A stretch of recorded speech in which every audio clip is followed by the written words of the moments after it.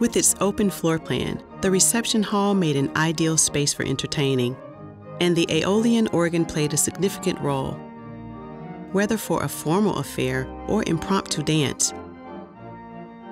For spontaneous parties, the rugs were rolled back.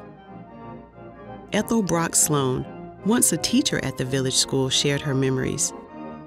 We'd roll back the rug and dance at night and have a good time. We'd do all our work at school in the afternoon, you know, as we were out there, and they'd come out at night, and this time when Wang Wang Blues was very popular.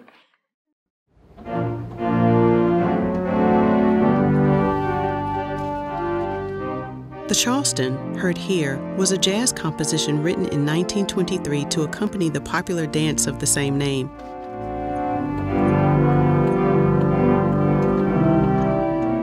This tune was more likely to be played at parties held by Katharine and R.J.'s children, who used the home during holidays and school vacations after their parents' deaths.